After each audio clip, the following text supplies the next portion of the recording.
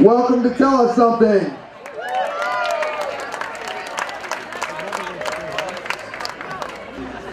Mark Gibbons has been around in and out of Missoula all of his life.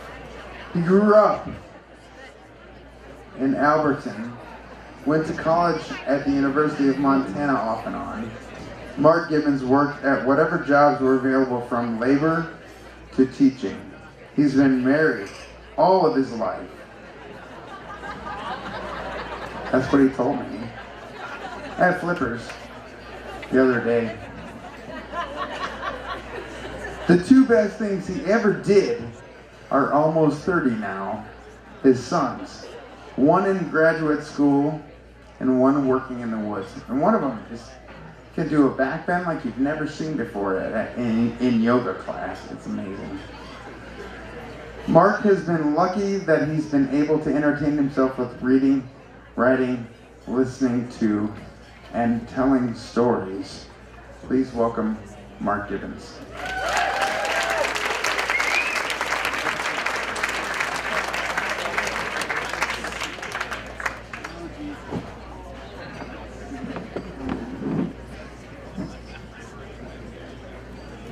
Be careful what you wish for. Yeah. Okay, so I didn't have any idea what to say, and it came to me just in the middle of the night, tell that one. So, I mean, it's like you're in a bar, you're telling stories all the time. What are you going to tell? What are you going to choose? And so this one just popped in, and like Pat's, it's not mine, but I'm going to tell this story. And if I run over, I didn't hear a gong yet. Did someone hear a goddamn gong? It's been, oh shit, I've already lost 30 seconds. So bear with me. Oh, there's the gong. All right. So I'm going to do this fast, probably, because the story happened fast. And here's the way it happened. I was working for a moving company here in town called Blair Transfer and Storage. And we got a call that a guy wanted his stuff picked up in Drummond. And so the boss says, yeah, go on out there. His house got hit by a truck. And so he needs us to take all the stuff out of the house and bring it back into storage while they're fixing up the house or whatever. And I said, okay. So we take off and we arrive in Drummond. Me and my compadres, Lumpin Leo, who worked here for many goddamn years. What a great guy. And Leapin Larry, the other great Lumpin dude I worked with. And the three of us showed up anyway at this guy's house in Drummond. And he says, yeah, come on in. And when we got there, you know, there was like one side, the west side of his house was tarped. And obviously where the truck had hit the house. And so, you know, we walk up and he goes, yeah, the stuff here is inside. And we said, well, what's the story? You know, I mean, we heard your house got hit by a truck. And he said, incredible, unbelievable. He said, you wouldn't believe this story. So, okay, so he starts telling us. He said, you know, obviously, I don't know what happened with the driver, but it was a fall of the year, you know, about 8 o'clock in the morning, 8:15 in the morning, and this guy was driving. He was heading eastbound. He obviously just dropped some I think seafood or something. It was a refrigerator trailer and Kenworth tractor, and he was heading back wherever he was heading to, and he held about a quarter full maybe. That's where he was at, mostly empty. So we're talking about 50,000 pounds probably, rolling down the interstate. And if you all know Drummond, the way the interstate kind of swoops north around the town, he was heading around that north side of Drummond when he lost control of the vehicle. And it had been raining all night. Maybe there was black ice on the bridge. Maybe he hydroplaned, lost control. Maybe the guy fell asleep. This guy didn't really know. But anyway, when he left the interstate, he was headed on a straight line toward this guy's house, who lived on the north side of Drummond. And, you know, to change direction just momentarily, this guy's wife had recently, you know, empty nesters, and she wanted a new house, and so she'd asked him, you know, we got to do something different. And he thought, well, let's build a new house. And so he bought some property out, you know, towards Peaburg, out in the sagebrush area, the open spaces where more sun was. And he started building this house, and so she was inspecting the house and going out there, and she wasn't, you know, caring for it, and he got almost to finish. She said, you know, I don't like that whole thing. Why don't you sell that house? And let's do something with this house. I always loved this house. Let's expand it.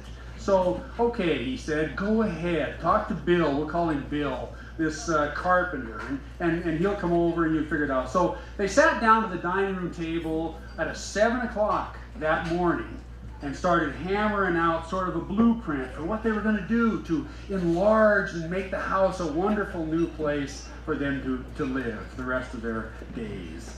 And they'd done this at the dining room table, you know, Bill and the wife and the old cat, and the cat was about 14 years old on one chair, over coffee, figuring it all out. Yeah, looking great. So, okay, it's almost 8 o'clock. Bill's got this other project he's working on. He's got to go. So he moves toward the front door. They get up. They leave the table.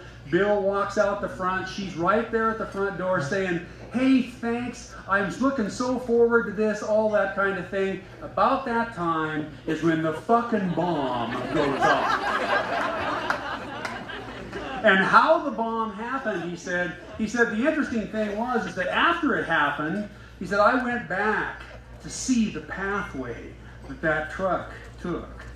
And so he said, I'll tell you what happened. He said, you go up to the interstate, where that truck left the interstate, and there's a hole, of course. There was a hole where it went through the guardrail. And then at that point, there was nothing for like 25, 30 feet. Nothing, no sign of anything, just a hole. And then all of a sudden there was a furrow, kind of a trough, that started down the fill slope, right? Where the rear of the trailer started to touch down, because that goddamn truck went whoa, off the goddamn interstate. It flew like a rocket through the air, and as it was coming down, the trough, the back of the trailer just started digging in, and then about halfway down, all of a sudden, tire tracks. And the goddamn thing was like, whoa, a freight train. And you know, I drove truck for a long time, and I had an old 91 International. It didn't have cruise control back then. You had a goddamn throttle lock. And so I'm guessing maybe that's where, because this was 30 years ago this happened. And I'm guessing it was locked. He was probably doing 80 plus miles an hour. And he got to the bottom of that fill slope, and he blows through what? The chain link fence, of course, at the bottom, protecting you from the interstate highway. He blows through the chain link fence, and like 6 feet to the right is a propane tank. And right in front of the propane tank is a single wide trailer house where a woman, a young woman with an infant, had a daycare in Drummond.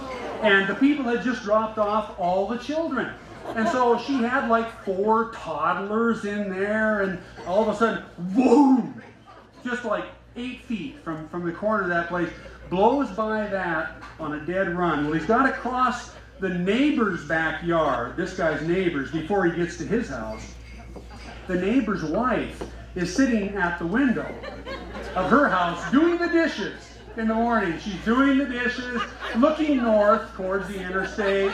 You know, it's just breaking day, but it's dark and rainy and all that shit. And so she's looking, and son of a bitch, here comes the goddamn freight train through her backyard. And this thing hits the side of her garage, the corner of her garage, which there's a goddamn Bonneville Pontiac in the garage.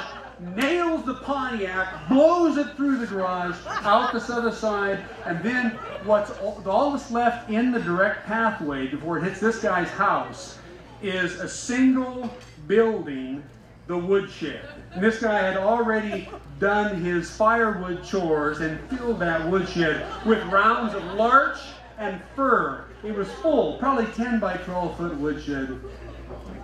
And he hits it dead on. Just obliterates this woodshed. No more. The woodshed is gone. it's gone, man. And the next thing that happens, just before it crashes across his driveway into his house, his wife had a small compact car sitting in the driveway. And the truck clips the rear quarter panel of that car. And he said, I swear to God, that car did not move, but it flipped 180 degrees. Just went, oh, just like that. And it was in the same spot, he said, I swear. And then into the side of his house. Well, the side of his house, on that side, the west side of his house, oh, shut the gong. Oh, you're kidding me. I got to stop. I got to, oh, keep going. Okay. All right, so it goes into the side of the house. It goes in, and the back porch is along that wall, man, right, on that side. And it blows into the back porch, paint, you know, all that kind of crap. And but also on that side of the house is where the power, the Montana power, came into the house. And it blows into the side of his house, his wife, of course, over at the front door, saying goodbye about the wonderful remodel she wants to do on the house, and it blows into the house. Well, you know, after the bomb went off, and the dust is billowing out and everything, all that rubble came to like within 2 to 3 feet of this woman's feet, standing at the front door. And of course, in shock, and the guy pulls her out the front door as the dust and everything's coming out the front door, and you can see light in there, the headlights from the Kenworth. And so he wonders, you know, what happens to the guy who's driving the truck. And so he sticks his head inside, of course, and tries to see something, and pretty much he sees the dome lights of the Kenworth come on. The door kind of opens. The truck driver stumbles out of the truck, you know, and he stumbles outside, and the guy helps him outside. He's got a little cut on his forehead, and the neighbors are showing up, and the sirens are starting. The Drummond, you know, volunteer, they're showing up, and at that point, and everybody's thinking like, oh my God, this is amazing. We're all here, and they're touching each other like we're still alive. Out the front door, here comes the goddamn cat, covered in dust and diesel fuel. Not a soul was harmed in this whole goddamn experience. And he said it's phenomenal. He said, you know, when I cleaned this place up, because he said, when I cleaned this place up, we hauled 7 dump truck loads out of this house. And he said, in those loads, I found a piece of guardrail. I found chain link fence. I found rounds of firewood in my living room. That's amazing. And it was like, oh, the other thing he told me is, you know, that house was probably built in the 30s. It knocked the whole goddamn house about 6 inches off the foundation. So he didn't know how he was going to deal with that, but he wanted us to take the furniture, and we did, and that's the story.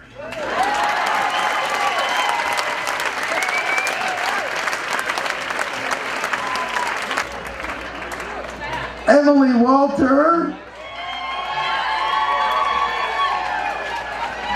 is also a poet, and she lives here in Missoula. She arrived here first by accident, and now she lives here by choice. Hey, Blake. Now Emily lives here by choice. When she's not writing or skiing, she runs a cooking school, and I'm getting a text. I'm hoping it's not Emily going, I'm not here. Oh, I hear her. Oh, good. So here comes Emily Walter. Please welcome to the stage, Emily Walter.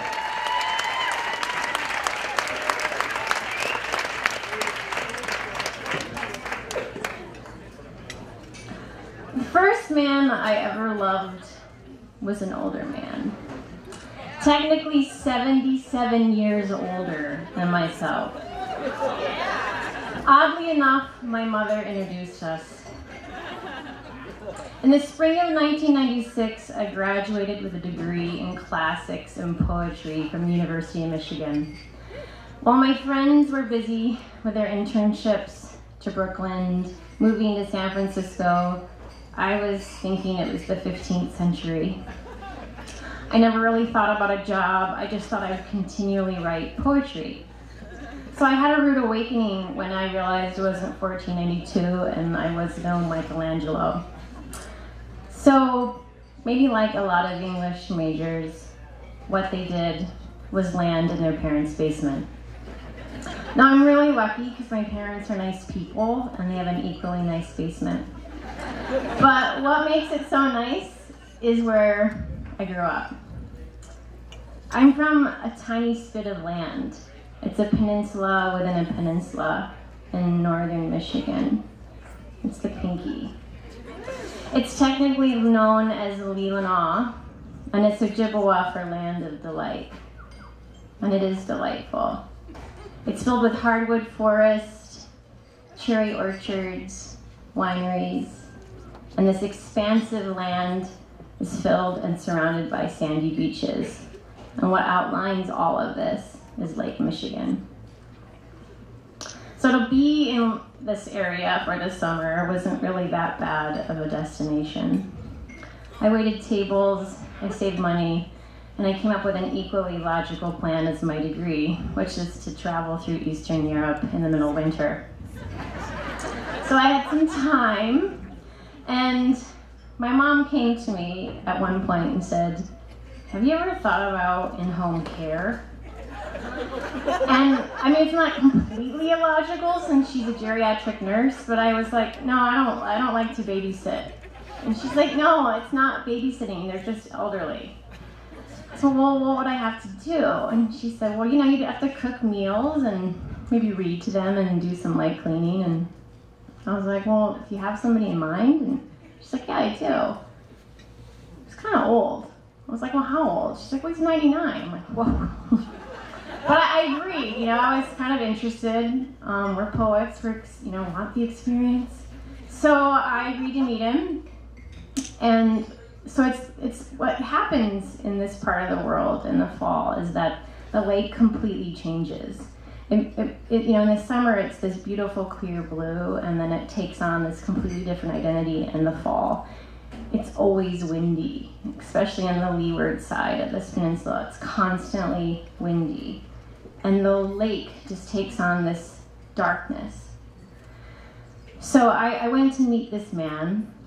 It was late fall, and it was windy, and it was dark, and it was 4 o'clock in the afternoon. And I went to this house, and I'm knocking, and then I'm ringing the doorbell because I'm thinking he's 99, he can't hear anything. So the door opens and fumbles, and standing in front of me is a man in his underwear. And I'm like, this is totally like babysitting. So I said, hi, I'm Emily.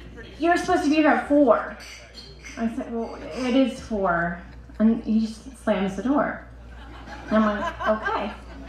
So I wait, and then all of a sudden he comes back as a completely different person.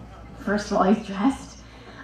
He has pants on, a well-buttoned shirt, a cardigan, and he stands there.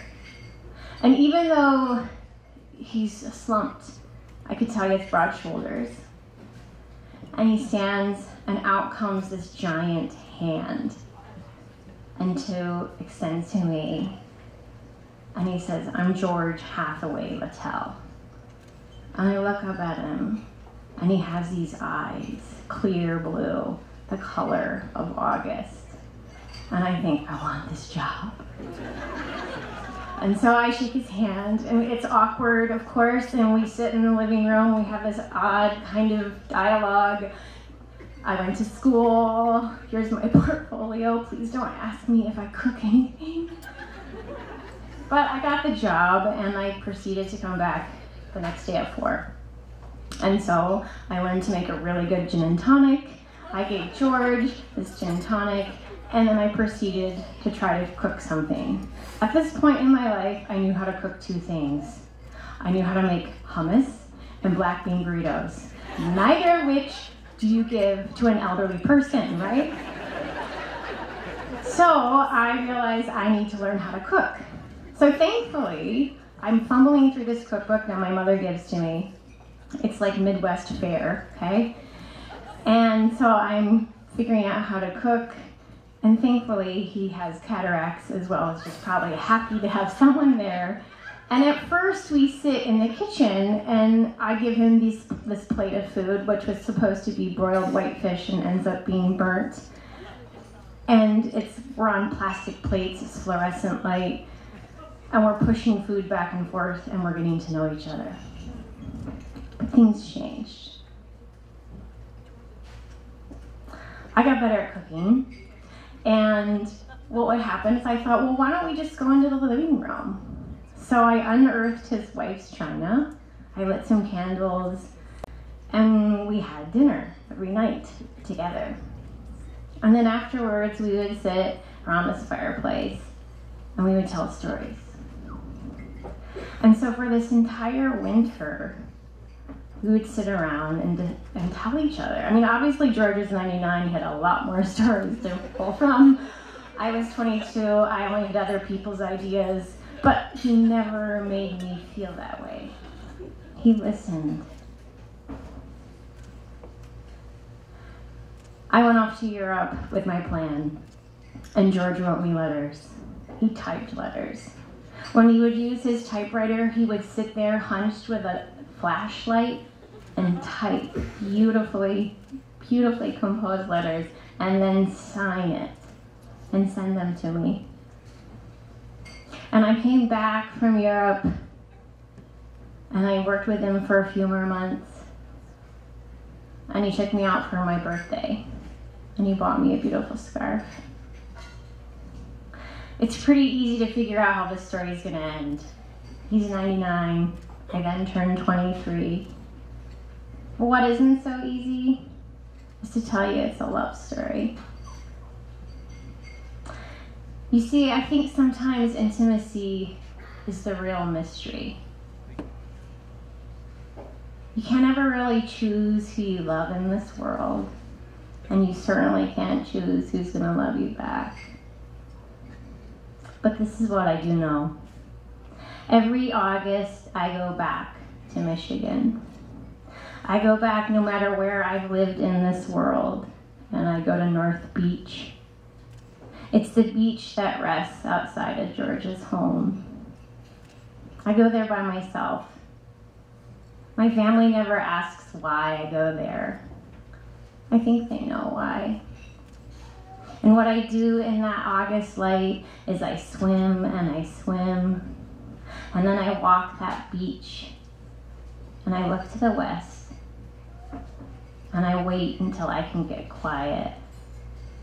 And then I think I can hear George say, "Write me a poem, Emily. Write me a poem."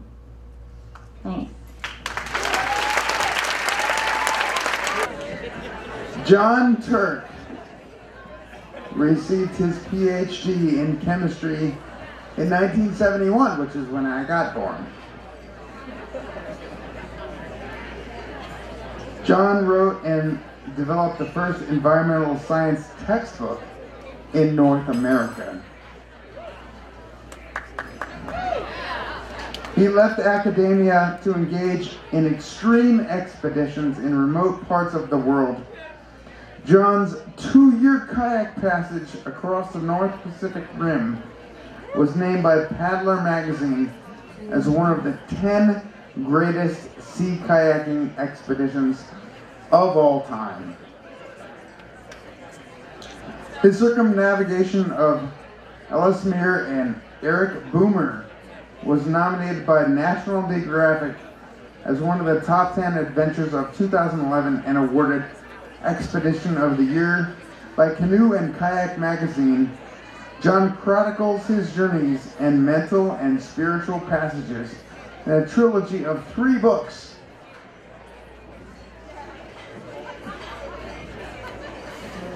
Cold Oceans, In the Wake of Joman, and The Raven's Gift. Please welcome Jon Turk.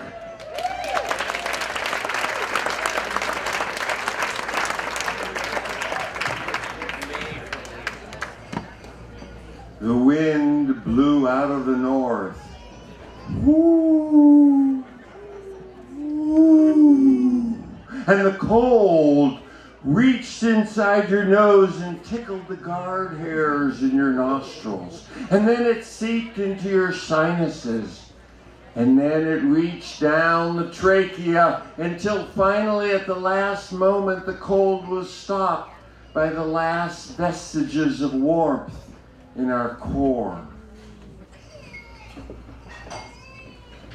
We were traveling around Ellesmere Island. It was a 1,500-mile expedition. We were pulling our kayaks. The plan was to pull the kayaks through the spring into the summer until the sun melted the ice, and then we would paddle to finish our journey. But right now, right this instant, when the wind was in our face and it was 20 below, well, what would you wish for? You would wish that it would warm up. Not next month, but maybe tomorrow would be a good idea. So our wish came true. And the wind came out of the south.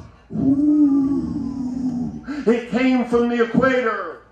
Ooh. It came across the Gulf Stream, bringing moisture. And it started to snow.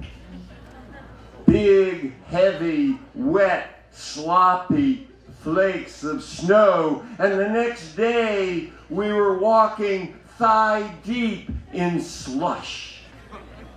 And you know, this wasn't merely an inconvenience, ladies and gentlemen, because we had a certain amount of food and a certain distance to travel, and rescue in that polar zone is virtually unthinkable. And if we didn't make the journey before the food ran out, we would die. So, you know, I talked to whatever power there is, and I said, well, you know, I wasn't explicit enough. I didn't explain my wish clearly enough. We didn't mean just a little bit of warmth, but how about real warmth? Like maybe, please, if you don't mind, above freezing.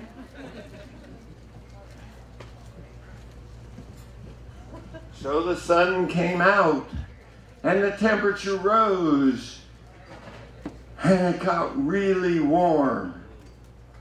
Well, this is western Montana. You know what happens when it gets warm, don't you, ladies and gentlemen?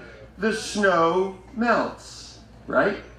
Now, we're walking on the sea ice, and there's big blocky chunks of ice, and the wind-drifted snow had made these ramps over and through the ice, so dragging our 300-pound kayaks was relatively easy. And now that the snow melted and all that was left was the ice, we had to lift our 300-pound kayaks over these jagged pressure ridges, one boat at a time, 1 inch at a time, and now we're making 20 meters an hour, 15 meters an hour with 1,500 miles to go. Let me tell you something, ladies and gentlemen. When you have 1,000 miles to travel and you're crawling, what do? You wish for something, right? Well, okay, you know, I realize I've been kind of piggy and I haven't been explicit enough, and look, I don't mean just a little bit of warmth or even a lot of warmth. I mean, we want it to be fucking hot. I want this ice to melt. This was a sea kayak trip. We're on the ocean. It's summertime. It's July. I want the ice to melt and there to be open water and we can paddle. So the sun came out. Well, the sun was out 24 hours a day, and it was the end of July, and you could hear the big ice groaning and moving, this whole polar ice ocean coming to life. And it splits apart. And from one day to the next, It's an ocean that you can walk on, and now it's moving pans of ice, and in between, there's water. Just exactly what we wish for. And now the wind comes out of the north again. And it drives the ice, an ocean full of ice against the shore, against the cliffs. And we have pieces of ice as big as a football field, 6 feet thick, smashing into the ice, smashing into each other. And ice is flying into the air, and chunks of ice are leaping skyward. It's a kind of ice that has sunk the stout oaken ships of the British Navy.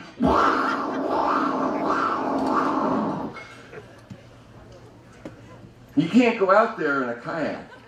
It just doesn't work.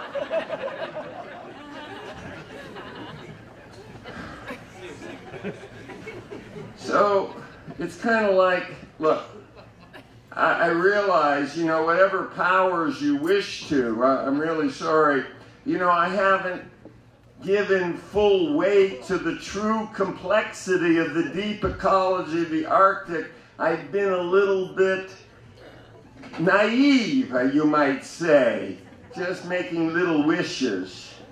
And maybe I've been a little piggy, you know, wishing for something instead of just being content with reality as the way it is, blah, blah, blah, blah, blah. But all of that said and done, we waited for 17 days. We have 30 days worth of food. We've used up half of our food. And you know, it's the lament of Job. You've been throwing all this stuff at me.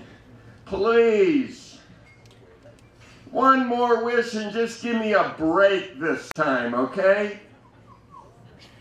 I want the wind to relax. I want the ice to spread out. I want there to be open water in between.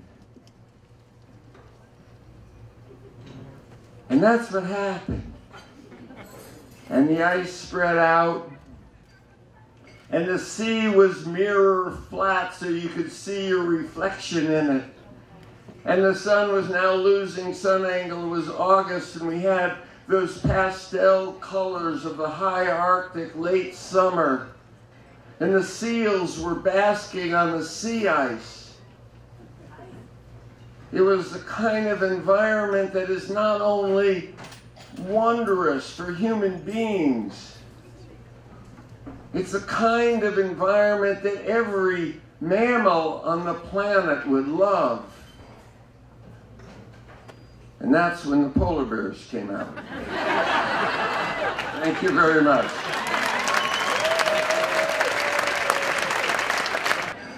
Cheyenne Rogers.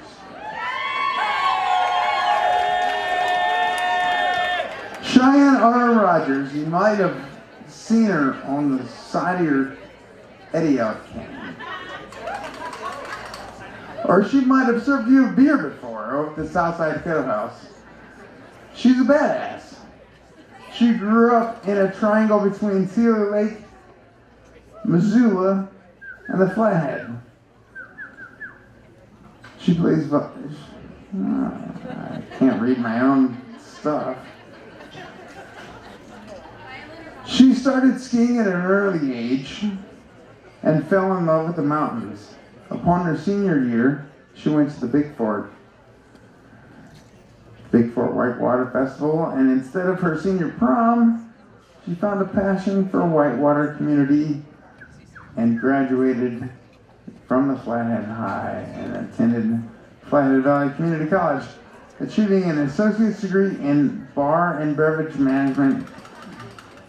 Cheyenne decided to move back to Missoula in 2001. Here comes Cheyenne.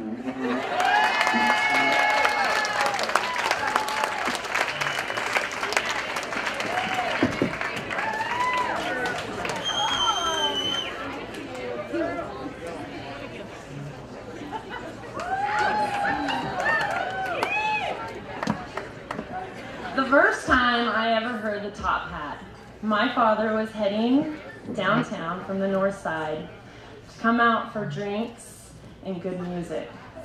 The Top Hat provided this. It still does. I love it. I would often dream the day that I would be able to go downtown into the night. I ended up in the Flathead with my mom, and from time to time would see my brothers between Missoula and Seeley Lake. And I would wish to be closer to them. There's many ways that you can see your life go by before you. I would be on the high school sports bus between Kalispell and Bozeman. I would look out the window, I would see their house, kind of my house, go by. And I would wish to be closer to them. When I got accepted to the Wilderness and Civilization program here at the U of M, I came down and began to look for a house with my brother Cedar. Knowing that the streets of Missoula are totally whacked, I still found myself laughing at the ridiculousness of how this town is mapped out. Slightly frustrated and over it, I met back up with him at Bernice's and I said, hey, I'll come back next week. And he said, well, what about this last one listed at the bottom? It's right back here. We rounded the corner and I knew this was it. This was our house. Immediately went to the property management and said, hey, we're siblings, family, you should totally rent to us. It worked, we got the house. I got to live with my brother Cedar for almost 2 years. Until the morning my father, our father, called and asked if his truck was out front. I looked out the window and it was not there. I rose out of bed, I took a shower, and as I took that shower, I wondered, is this the shower that I'm going to take before I find out that my brother is dead?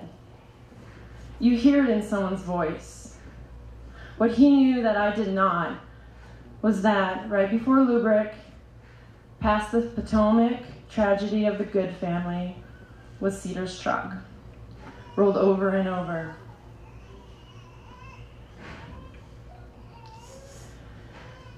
When our father called back, it was the same voice of the father that I heard years prior when he called from San Francisco to tell me that my brother Gavin, who was laying in a coma hit by a train, was not doing very well. I could hear the grief in his voice, and I could hear it at that moment. It took 5 years for us to heal.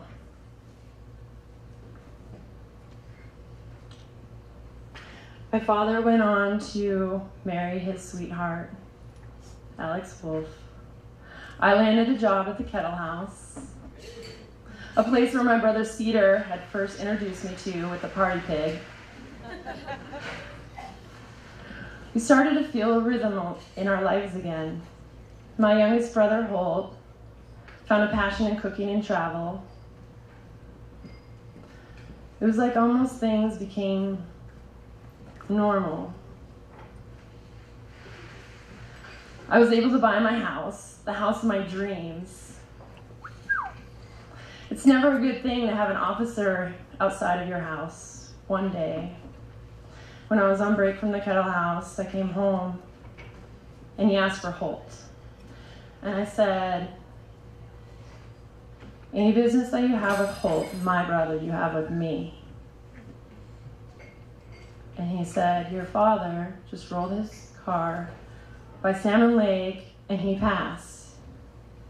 And I thought, what are the chances? I can't believe what are the chances. So here I am, seeing countless shows here at the Top Hat. There's been a complete transformation of my life, of this town, of this building, and yet I am still here to tell you something from Taylor. Dawn breaks and isolates shards of bright daylight against last night's highlights, like graffiti in my mind, serving to remind me of the scope of the site set to touch down right about now. The who, what, when, where, and why, and how the who is me and my extended family, traveling in synchronicity to where we need to be. For what else could these people be if not roots of a tree? Supporting loose leaf, spiral-bound philosophy when hip-hop first accosted me. Circa 1993, Cedar and me, smoking THC, rocking us a copy of the Chronic LD. On these streets, which will forever remain Missoula, Montana, currently serving time as the MC in the Five Valleys area. Tell me, how could you let this big sky be a barrier to what's going down underground? Tell me, where else can you go skiing in the morning, college in the afternoon, fly fishing in the evening, and somehow still have room for a freestyle session or two? Before dawn breaks and isolated shards of bright daylight against last night's highlights. Everything indicates that this shit couldn't be, but then again, this is Missoula, Montana. Reiterate the situation I will do for you.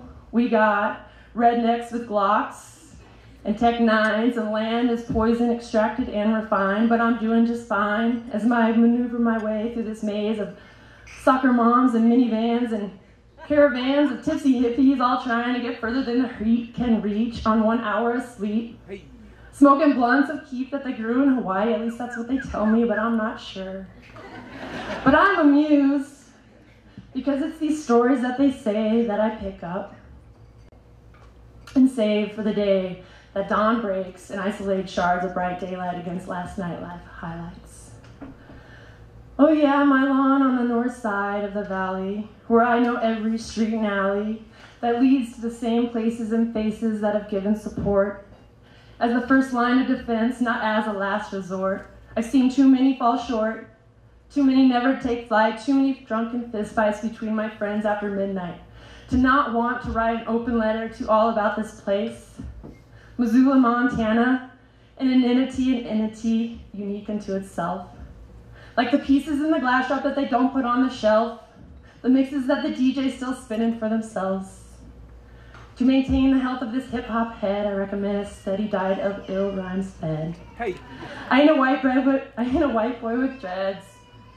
I won't break dance for bread, but what I'm asking you to visualize is what I just said, as a 486-word painting of an intricate web.